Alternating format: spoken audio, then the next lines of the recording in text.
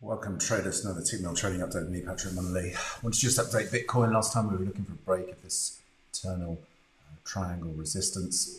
We got that, we've extended higher. We're now coming up to test the next triangle resistance area, currently sitting around 44,800. I'm looking for any pullbacks to find support then back into this high volume node at 42,300 area. Watch for bullish reversal patterns there to ultimately take out the resistance and trade up to the projected ascending trendline resistance and the yearly pivot at 48,000 as the next upside objective.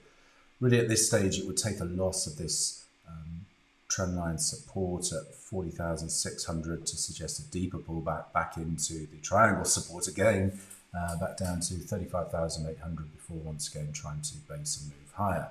As always, traders, plan the trade, trade the plan, and most importantly, manage your risk. Until next time, thanks very much.